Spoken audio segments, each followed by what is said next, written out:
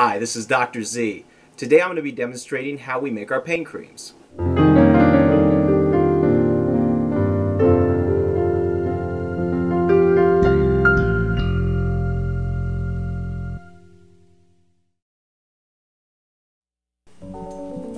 The art of pharmacy compounding has developed over the years, from the ancient apothecary concocting remedies from raw materials to today's trained and licensed compounding pharmacists delivering customized drug products from refined active ingredients.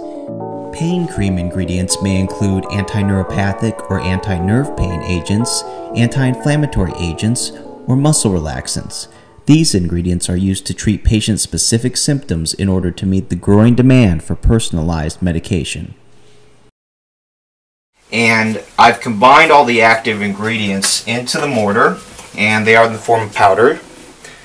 And they're all different kinds of chemicals, and what we want to do is reduce their particle size by turning them, or rather by working the pestle in this circular motion. This will reduce the particle size of the powders, and it allows them to be more easily incorporated into the cream, and it also allows them to be more easily absorbed into the skin. Next, we add our base product, which is our cream, and then we transfer everything to the ointment mill.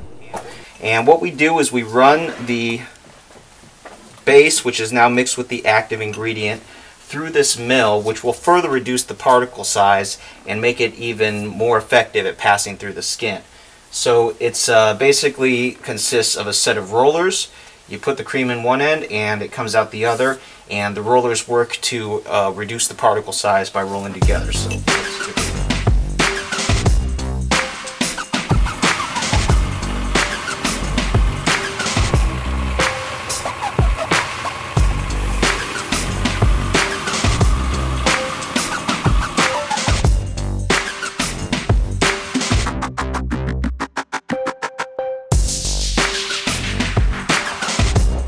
that's how we make our pain creams. Thanks for taking the time to watch us. I'm Dr. Z, and for more information on pharmacy compounding or answers to drug-related questions, be sure to visit us at medicationcounseling.com.